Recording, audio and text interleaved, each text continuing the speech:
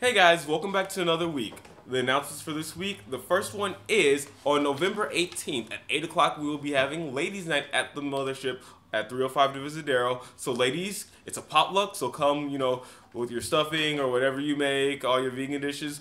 It's all good. Come, be festive, and have an amazing time. And then our second announcement is that J.H. Williams will be doing a signing with us on December 2nd at 5 o'clock, and it's in conjunction with our book club of the month meeting, which is Sandman Overture. So, if you like Neo Gaming, you like J.H. Williams, you should sign up for our book club, because in that way you get a free book plate with the subscription for the book club, and it's a fantastic book plate. You should check it out online, you see what it looks like. Amazing. And we have a lot of comics to get to, so let's do it.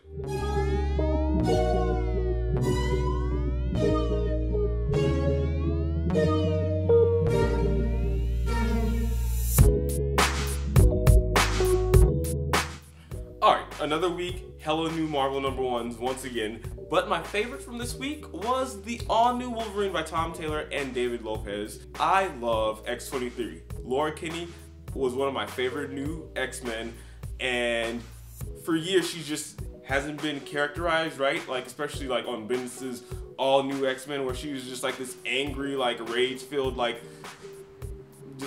angry Wolverine chick. This is not who she is, and Tom Taylor really finds the character and pretty much breathes life back into the character, because she's sort of sucked for the past few years. And what I like about it is, even though she's taking on the Wolverine name, she's a whole different Wolverine than Logan. And I'm super excited to see where this book goes, because it ends, surprise, on the cliffhanger. That's pretty cool. And yeah. And then the surprise hit from the new #1s was actually Carnage. Now, I don't care at all about Carnage. Carnage is a garbage character. Sorry for you Carnage fans, but I don't care. But what this book does is make him pretty much... So there's a team of army guys, and they're pretty much just trying to capture him. And they have Eddie Brock on the team, and he has the Toxin Symbiote. Yeah, they're playing a lot with the other characters, and Carnage actually isn't the focal point, which is really cool, because I don't know how you can make a book about Carnage, because Carnage, once again, is a garbage character. And then we have some more Avengers books, starting with the all-new, all-different Avengers by Mark Waid, and the Ultimates, also as I like to call it, the Ethnic Avengers by Al Ewing. And they're both very solid Avengers books. This one has to deal with a lot of spacey stuff, and I like it because it's Miss America, Captain Planet, and Spectrum, or Captain Marvel, or whatever name she goes by. Now I think Spectrum's the one she goes by. Yeah. This one I really enjoyed this one because I like Kenneth Rockefurt's art. It's super detailed and a little bit weird, in the sense that he plays a lot with abstract sort of landscapes, and he plays around with shapes a lot, if that makes any sense. If you pick it up, you'll understand what I mean. And then with this one, it's just really cool because Mark Waid is taking note from...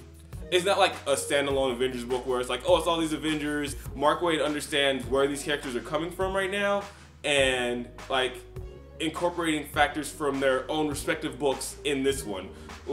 Sam's dealing with some fallout from Captain America from his book in here, and then Tony's also dealing with some of the fallout from his book in here also, which is refreshing to have, because I hate when I read a book and it's oh yeah, they're doing all this crazy stuff, but it's where does this fall in line with their own solo books? And Mark Waid is doing a really good job at that, and I've blown away by this book.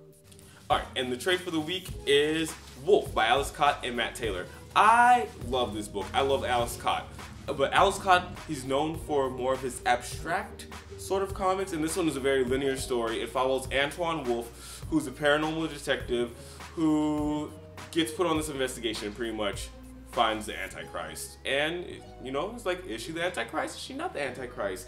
There's a lot of fun horror horror mystic things, like his best friend's a Cthulhu. He deals with a whole bunch of shady vampires and like shady criminals, because criminals are shady. Yeah, you should pick up this book. It's a fantastic book. The art in it is phenomenal. Matt Taylor does a good job at like hyper detailed background, or like pretty detailed backgrounds, and just the colors that Lee Lorich uses are good too. And good book, yes. Pick this up, yes. And that was this week's video. Thank you for tuning in, and if you have any questions, concerns, or suggestions for future videos, hit us up on our Facebook, Tumblr, Twitter, or Instagram pages at Comix Experience. And Cameron here, and see you next week.